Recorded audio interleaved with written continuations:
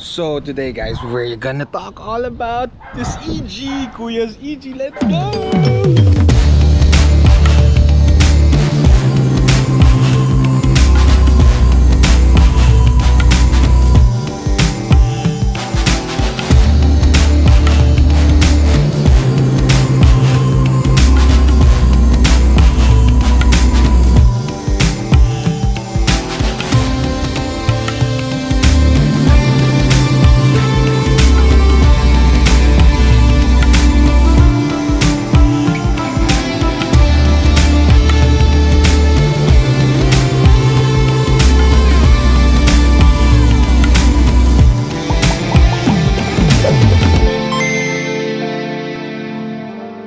So guys, here's another day for the EG. Nakita nyo naman na binabasa sa trailer. So ngayon, the 17C37 are off already. So yan, tago na naman ulit muna. Lalagay siguro natin yan sa Ortia. Try natin. Sige, soon pag may time tayo for the Ortia, lagay natin yan. So ngayon, ayan, si Boy, kinakabit na nila yung SR3. So SR3 will be in. Tapos coilovers are already done. Wait lang, papakita ko sa inyo yung TE later. So yan, coilovers are already done. Nakakabit na. So buksan natin to para for a better view.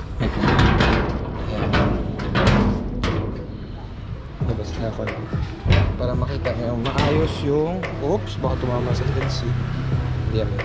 So yan, this is the look of the T37 right now. Ganda, grabe.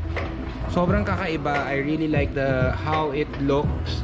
So yung itsura yung kulay nung mags, for me it really fits the car kasi it depicts the character of the EG. Kasi syempre pag nagbubuo tayo ng Civic or EG or EK, medyo ang dami kasi nabuo, so ang hirap mag-depict ng sarili talagang image for the car.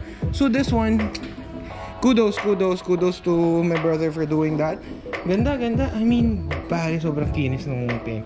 Sobrang shout out to Boss Amo, Leonard, and Kuya Nolly for doing a great job for this car. As usual, sila naman talaga yung gumagawa sa atin. So yun, ikot. Ayan, yung SR3 kinakabit na. So yan. So yun muna, I'll give you more quick walk around for the car. Wait lang. Paayos muna natin lahat ng mga ikakabit ni Kuya before natin walk around para makita nyo maayos. Na-excite lang ako pakita sa inyo talaga yung TE. So pinakita ko muna sa inyo. So see you soon, wait lang. So okay guys, this is the continuity of the vlog for the Civic EG ni Kuya. Ito yung build niya. I'll give you at least a quick background for the car kasi he built this one for to be honest, it's a race car slash street car, pero technically talagang gusto niya gawin talaga tong pang race car, pero hindi lang siya parang street slash race car. May mga ganun naman talaga. So yun, yun medyo kinargahan niya yung makina para umoras and all. Tapos yun yung backstory for the car. He built this, paano ba? Siguro mga 1 year kasi nung nabili yung EG from a good friend, tapos nilipat pa yung mga pyesa. Actually this is 2 EGs, 2 Civic EG na ginawang isa para lang ma-build tong lahat na to kasi kumuha ng sariwang kaha, tapos yung makina nung isa nilipat dito, yung sunroof and all, yung mga ganun, para mabuo tong EG na to. Kasi kasi ngayon sobrang hirap magbuo ng mga Civic, lalo na EG and EF kasi nagkakaubusan ng parts, plus sobrang mahal na ng mga pyesa. Yun, so ako nga, to be honest, sabi ko nga kung ako magbubuo, hindi ko kaya. I think parang financial mistake talaga magbuo ng Civic if hindi ka talagang dedicated, alam mo yun. So yun, medyo madugo bumuo ngayon for me, sa totoo lang, in my own opinion, which this one is not mine, it's my brother. So yun, medyo kinaya naman niya, medyo alam mo yun. And yung kinalabasan, I'm pretty sure it looks nice. I mean, for me, it looks really nice. It has this distinct look for being an EG. Kasi ngayon, pag nagbuo ka ng EG, ang hirap. Kasi ang dami nang nagbuo, ang dami nang nag-all out, ang dami nang nag-spoon, ang dami na lahat. Kumbaga ito, somehow it gives you that own character. Hopefully, alam mo yun. So, I hope it does give you justice for an EG, lalo na yung mga Civic boys dyan. Sana, I mean, kung I'm not saying na approval, but kung happy kayo sa kinalabasan, diba? Comment down below if you really like the car. So here you go, I'll let you guys see the outcome of the Civic EG. So here it is. Ito na yung itsura niya ngayon. So isa-isahin natin for the exterior. To be honest, wait, disclaimer again, hindi ko kabisado lahat ng mga pyesa na to kasi si Kuya nagbuo nito, but I know some of the parts for the car, and akin lang is hindi rin naman ako magmamagaling for you kung ano man na kuwari hindi ko na maalam talaga yung pyesa, sasabihin ko sa inyo, ganoon naman ako sa inyo. I mean, if I know, I know. If I don't know, I don't know. So yun lang. So exterior wise, guys, I mean, it's really clean. Thank you again, Kuya Nolly and Kuya Leonard, for doing a really good job for the car. Always sila yung pinupuntahan natin for refreshing cars. So sila ba, lahat yan sobrang panalo. Thank you JC Auto Electrical and HQ Restoration, thank you very much. So there you go. For the exterior parts, kahang-kaha, yung kaha niya sobrang kahang-kaha talaga all the way, kaya siya kinuha yung mismong kaha lang, binili pa yung mismong kaha lang for the price na medyo talaga hindi, to be honest, medyo may kataasan din, pero kasi sariwa talaga yung kaha. So that's why latag na latag tong EG to. So chin, that's a backyard special na chin, tapos wing is backyard special too, BYS. So yung front bumper, ito sobrang tagal to hinanap yung bumper na yan. Ang hirap pala maghanap ng front bumper ng EG hatch lately. So sobrang tagal yan hinanap. Nakahanap naman ng sariwa kasi si Kuya gusto niya yung sariwang bumper. Important kasi for the clips, yung mga ito for alignments here. Kasi kung hindi sariwa yung bumper mo, talagang sagi siya, ganyan. So headlight, everything is original. So emblems, binila niya lahat. Look at the paint, guys. I mean, it's a white, yes, but it really looks good. Tapos yan, refreshed everything. JDMU shoutout of course, and tropang EG for the EG boys. There you go. Ito, he's contemplating if he's gonna change this one, pero may clear pa siya dyan sa loob. So he's thinking kung papalitan niya pa yan. Sabi ko palitan niya, so yun. And full brown glass, everything's brown glass, lahat yan. So yun, mahal din daw yun, brown glass ng mga ganitong kotse ngayon. Moldings complete, yan, even this one, yan, complete lahat yan. I'm pretty sure that's brand new. Actually, ang dami niyang biniling brand new parts dito. If you saw one of my Instagram story or TikTok videos, ang dami niyang biniling brand new parts for the EG kasi wala kailangan talaga ng parts ng EG, and kung bibili ka na lang din, better yet, buy brand new stuff, right? So yun, side skirt, ito hahanapan niya pa, so he's contemplating if he's gonna go all clear, pero sabi ko all clear, sabi hindi niya masyado type. So let's see. Of course, shout out to Banae Boy and Dynamics coilovers for this one. Naka-Dynamics na rin to. Tapos yan, to hook here, Circuit Hero, puro Circuit Hero siya actually. So yan, overall yung side mirror niya naka-Chris Albao pa or sa Marpin, pinagawa siya. Pero if I'm not mistaken, naka APR to. So yun. Tapos ito ito, kalimutan ko yung brand nito, pero yan yung sa plaka para matibay siya. So basically everything for the exterior is really simple, yet it has that distinct look lang na maangas. Ito, to be honest, ito sabi ko sa kanya itim niyan, pero sabi niya mas maganda daw puti. Pero kanya-kanya talaga eh. Ayan yung look niya pag puti, parang tama lang na puti, pero for me parang tama rin na itim. Alam mo yun, parang both ways it would look somehow good, diba? So ito, for the most special touch for the car is the wheels. This is a TE3716s original OG, but we repainted it to a custom colored, I'm not sure if it's green or beige, nag-iiba-iba kasi siya sa araw. So yan, it's a custom color painted custom decal TE37 OG by OSMR, Chris Albao, thank you very much for that. Tapos naka long stud na rin pala to. So yun, ginalagyan lang ng pangalan na race low visibility. There's the T37 OG there. Tapos there's like a T37 SL decal for the other spoke. Pero overall, you have that new look for the T37 OG. Kasi yun nga, as I've posted last time, pag ngayon parang pag bumili ka ng T15, 16, 17s, ang mamahal. Tapos bronze, guys, even though the OG color, pag naka-OG color ka na bronze, mas mahal, di ba? Pero technically, minsan, I'm not bashing, I'm not saying na mali or what, pero minsan kasi there's that, you bought it for a premium price already, yet pag pumunta ka sa mga kakilala mo, sa mga kaibigan mo, may kagaya ka pa rin. So, medyo nakaka-stress, to be honest for me, kasi lalo na, I mean, kami gusto namin somehow maging unique. I mean, sobrang hassle, parang pag ang dami yung kagaya. So, yun lang. Sometimes it's better to have your own taste on wheels, on cars, para lang mag-stand out ka, diba? I mean, I'm not bashing the original colors, guys, ha? Okay, I mean, yung T37 na Mini, that's OG bronze, so wala naman akong sinasabi about it. So, I mean, yun lang, parang always think out of the box in building cars. So, yun. Interior wise, I'll let you guys see. Wait, papair ko, no? Okay guys, we're here in the interior part. So, okay, ito, alam nyo naman yan, the OG SR3 is there. So wait, buksan yun. Naka-sunroof din, of course. Pero, ayun, brown glass siya. Kita nyo yung skin ko, parang ganyan. Brown glass din yung sunroof, as I've known yun. So, alam ko, brown glass din yan. Wait. Patay ko lang yung radyo. Okay, yan. Tapos, interior wise, yung interior niya is an EG6 SIR2, if I'm not mistaken.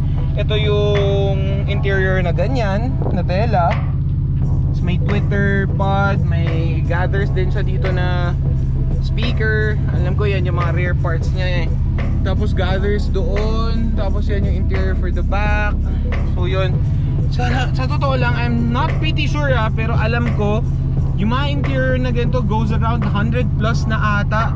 Pero hindi ako super sure, guys. I mean, I'm not super sure kasi hindi nga ako nagbuo nito, so hindi ko rin super sure.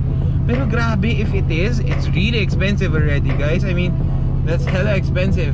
So yun yung sinasabi ko sa inyo na hindi pa ako magbubuo ngayon ng EG na ganito kasi nga medyo madugo. Pero everything in the interior part is really nice. And of course, the steering wheel is a rare Recaro special. Hindi ko alam na may Recaro pala na manibela until nakabili kami. So yun, Recaro, matchy-matchy dito, of course, sa SR3.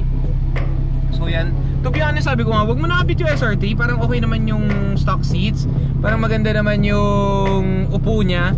Pero sabi niya, mas mababa kasi talaga tong SR3. Sabi ko, okay, sige, kung talaga mas mababa yung SR3, sige, try mo, kung okay sa'yo. Sabi niya, well, overall, it feels lower, to be honest, and it looks good. Kasi syempre, Recaro yan eh, di ba? Tapos yun, actually yung interior maganda nga talaga. Kaya siguro binibili din na mahal. Even the armrest is the same with that one. Tapos circuit hero sa dito, sa tawag dito, shift boot, I think. Tapos to naka ano lang sa OEM na shift knob. Pero meron siyang shift knob na titanium eh, pero tinanggal niya, titanium or bakal eh. Pero tinanggal niya, sabi niya ito na lang daw muna. Tapos yun, climate control, auto climate control meron siya. Tapos dashboard, yan. Yan yung gauge, hindi ako sure kung ano tawag dyan, pero yan yung gauge. Tapos may sunroof control siya because sunroof baby. So there you go. Tapos auto retract meron din, gumagana yan. Ayan, retract to soft fog light switch. Tapos may Twitter nga siya, ganda ng ganitong Twitter, no? Tapos pero ito yung pinatype ko, to be honest hindi ko pa siya natatry. Gusto ko nga paganahin eh. I mean, tumutunog ba talaga to? Pero sabi na, ay ito ang gusto din, no? May ganito pala tong EG. So, oh, so cool. May ganito pala tong EG. Alam niyo yung hindi ko pa nakakalikot yung kotse, pero so malayo pala to. Okay, it looks nice, yan. Tapos maingay, naka-scub siya, naka-scub. So engine reveal pa pala, papakita ko sa inyo yung engine. Pero to be honest, I won't declare anything on it. I'll let you guys see na lang later. Pero yan, interior wise ganito, aircon malamig. So far so good. Let's see. Tapos nung na-drive ko siya, medyo alam mo yun, mahirap siya ipasok sa gears. I don't know why, siguro may upgrade na siya sa tranny and all. I'm pretty sure it has. Tapos naka-auto page lang na alarm. Ay, code alarm yan pala. Sorry, auto page. Code alarm nandyan. Tapos keys. Simple car. It's a really simple car. Alam nyo naman na yung mga Civic, simple lang naman yan. Pero syempre matulin. It feels so raw. Yun nga yung opinion ko. When you buy a Civic, when you buy an SIR, when you buy an EG, when you buy, basta technically is old Civic, you buy the feeling of rawness. You buy the feeling of having a really raw car. Even yung lalo na yung ang gaan ng kaha niya, ang tulin ng makina niya, high revving siya. Tapos iisipin mo, so sobrang gaan ng kaha niya, you will feel everything on the ground.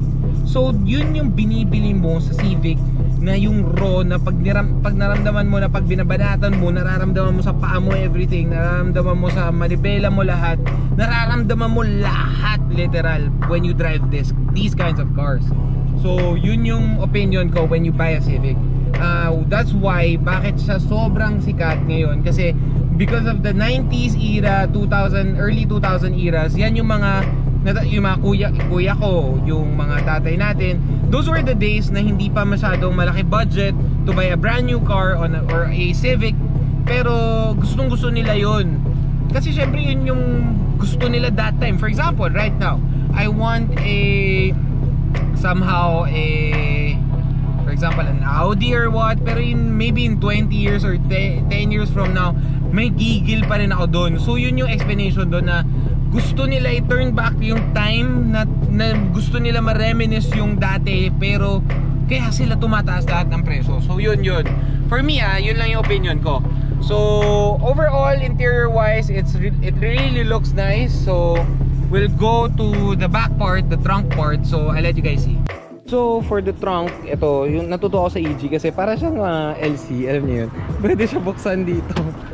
So yan, nakaganyan siya. So alam niyo naman yung mga EG boys. So ayan, may mga decal pa siya na brand new, pero baka hindi niya naikabit.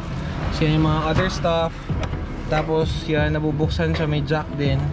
Alam ko ito na nahihiga, which is yung mga gathers, alam ko yung mga nahihiga and yung mga ganito. So interior is relatively fresh. So it's still good. So at least, diba? So yan, sara muna natin.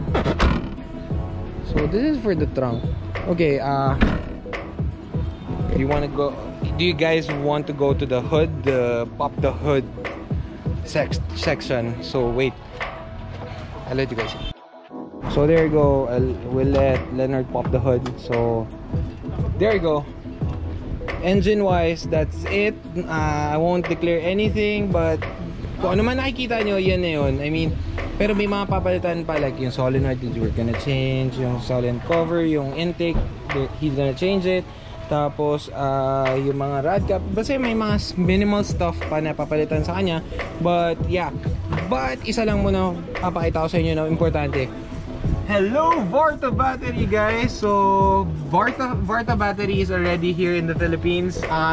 Yung mga Euro boys, magiging masaya kayo kasi yan yung mga battery na yung may mga auto on and off. So kailangan nyo yan, may Varta na tayo here in the Philippines. So even though yung mga normal cars, meron din silang battery for that. So don't forget that.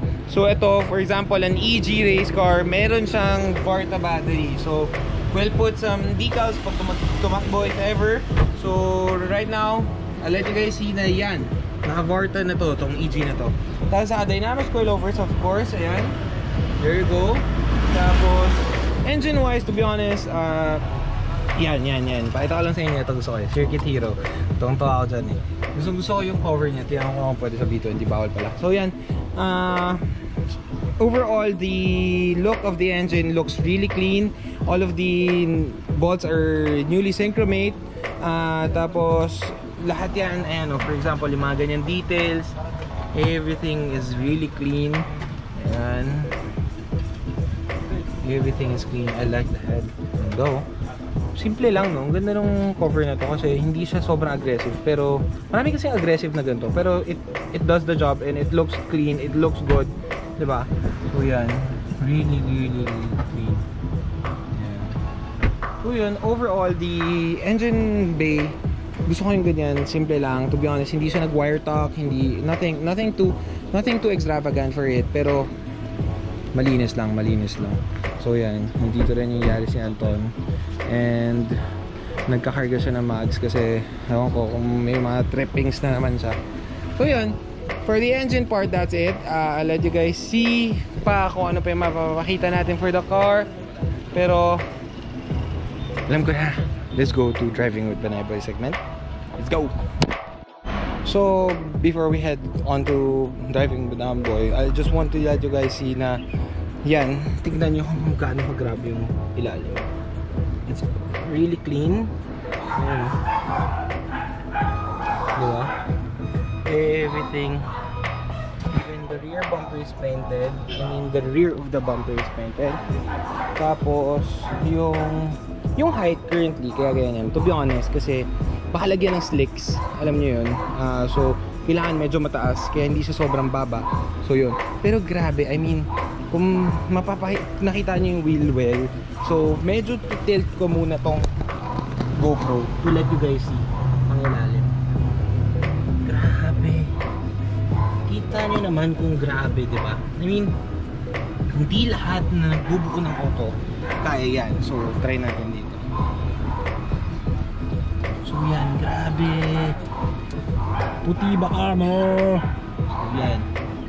That's how wild. Tilt ulit natin. How wild the EG is. I mean, ganun kakinis. Kasi syempre, selan muna. Hindi naman lagi na dapat pag nagbubuo ka, budgeted. I mean, ako, budget meals naman ako minsan. Pero, guys, ganyan ka grabe yung EG. Para lang may idea kayo kung ano yung itsura, diba? So, yun. So, now, let's head on.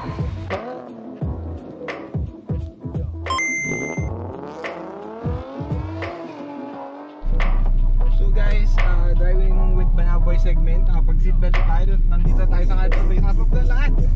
Yan. So, actually,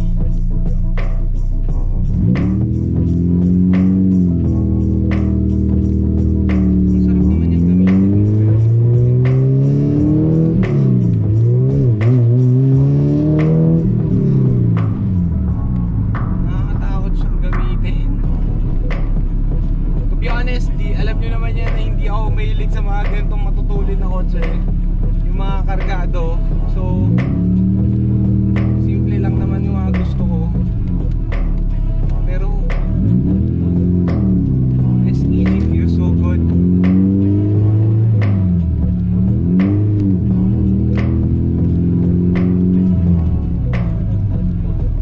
Feels so good. Nakatakot lang kasi syempre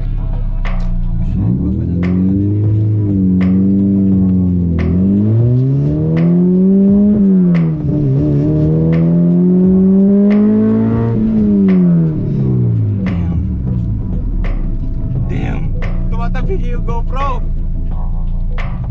So guys, solid.